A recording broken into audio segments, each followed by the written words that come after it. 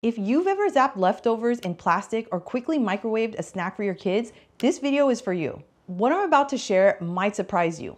Microwaves are a staple in modern life. They're fast, convenient, and always within reach. And no judgment here because I use them from time to time myself, but only if I'm in a real hurry, which I try my best not to be, so I can minimize microwaving my family's food. Here's what you need to know. That ordinary microwave habit might be exposing your body and your family to hormone-disrupting chemicals, hidden toxins, and even carcinogens. Not in some dramatic way, not overnight, but in small, invisible ways that add up every single day, which is what we call chronic exposure. And here's the kicker. You're probably doing everything right. Using containers that are labeled microwave safe, using those splatter-proof cover plastic things, heating up store-bought meals, trusting what the label says. It's not your fault. The truth is, labels don't mean what you think they mean. And I'm not here to tell you to throw out your microwave or start overhauling your life. But once you understand what's really happening when plastic, packaging,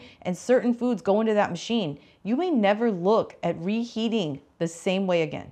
Because the danger isn't the microwave itself, it's the false sense of safety we've all been sold and the everyday habits that are stacking against us. I'm a toxicologist with over 23 years of experience helping people identify and reduce hidden chemical exposures in their daily environments. And in all that time, microwave habits are one of the most overlooked, but the easiest to fix. So in this video, I'm going to walk you through the 3 biggest microwaving mistakes that I see, what's actually happening inside your food, and how to make simple, science-backed swaps that can dramatically reduce your toxic load. So let's dive in. Let's start with one of the biggest hidden dangers, microwaving food in plastic containers or with plastic wrap. It seems safe, right? Especially if the bottom of the container says microwave safe. But here's what that label actually means. It just means that it won't melt. That's literally it. There is no such thing as microwave safe plastic, to be honest. It says nothing about whether chemicals will leach into your food when heated, and unfortunately, that's exactly what's happening.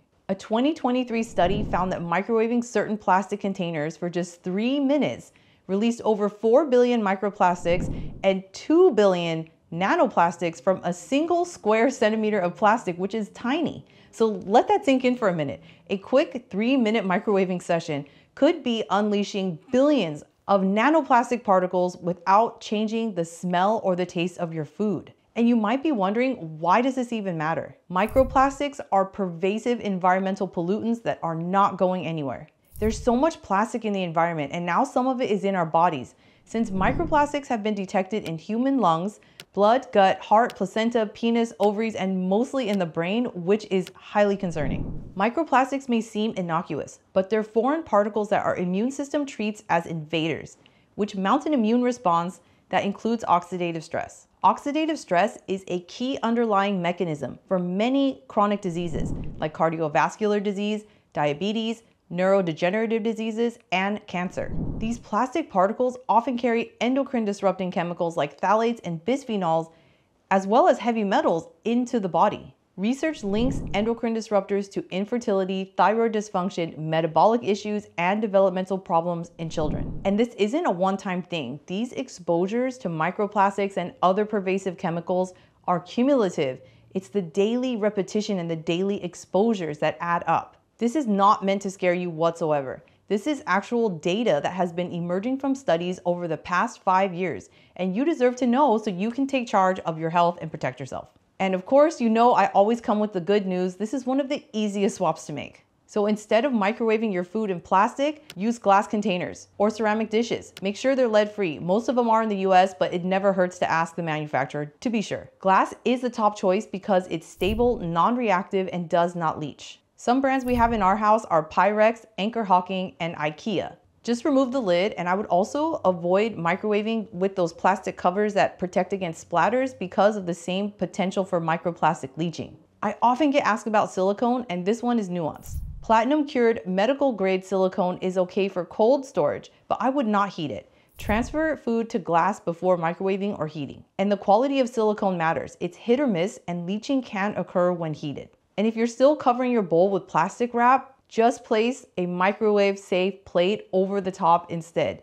Small shift, massive difference. Now, let's talk about the food itself, especially starchy foods like potato, rice, and packaged snacks. Microwaving seems harmless, it's quick, and you don't need to use oil, and it feels like a healthier cooking method. But here is the shocker. When starchy foods are exposed to high heat, especially in powerful microwaves, they can form a compound called acrylamide. Why does this matter? Acrylamide is classified as probably carcinogenic to humans by the International Agency for Research on Cancer, IARC, and reasonably anticipated to be a human carcinogen according to the National Toxicology Program. It's also been linked to neurotoxicity, particularly in children whose brains are still developing.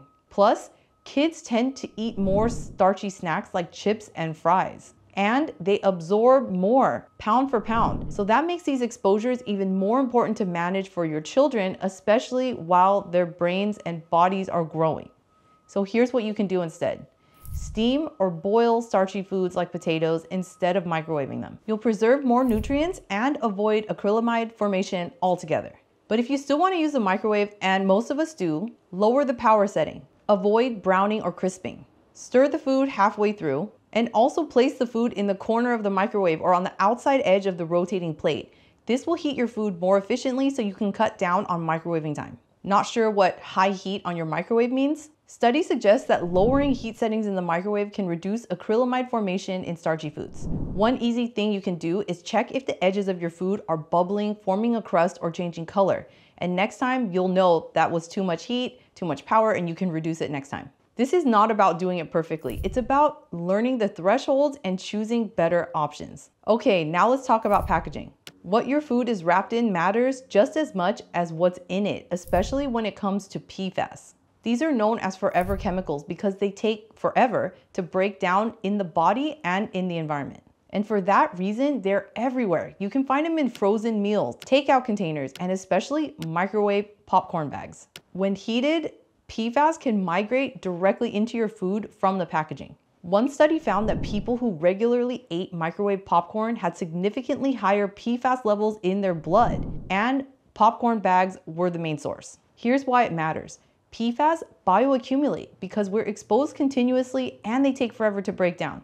So once it's in your body, it's almost never leaving. It takes several years, in fact. They build up over time, and now they've been linked to thyroid issues, immune suppression, developmental issues, and even certain types of cancers in people. But this is another place where a small swap will deliver big results. So here's what to do instead. Instead, skip the microwave popcorn bags. You can buy unbagged or loose popcorn kernels and use a glass or stainless steel popcorn maker on the stovetop. For frozen meals, transfer the food to a glass or ceramic dish before heating. Watch out for packaging that feels extra slippery, slick, or grease resistant because that could be a red flag of PFAS. I would look for PFAS-free labels like certified compostable from Biodegradable Products Institute or BPI, and when in doubt, check the brand's website and reach out to the manufacturer. This is about learning to spot the things that we are never told to question and knowing how to choose differently. The microwave isn't the worst thing in the world. It's more so the invisible exposures that have become normalized, like plastics, packaging, and temperature extremes that slowly add up without us realizing it. But that means the solution isn't complicated. I've shared 3 swaps, 3 small shifts. That's all it takes to reduce your toxic load and protect your long-term health without stress or overwhelm. And remember, you don't need to do every single thing. You just need to know what matters most and opt in for small, incremental 1% changes over the long term, because they will really stack up over time. So I have to ask, which microwave habit surprised you the most? Was it the plastic, the type of food, or the packaging? Let me know in the comments and tell me what habit you're ready to change starting today. I read every single comment and they help shape what I create next. So if this helped you feel more clear, confident, and more in control of your health, hit that subscribe button. I share weekly strategies to help you build a low-tox, high-vitality lifestyle that actually works in real life. Thank you so much for watching, and I'll see you on the next one.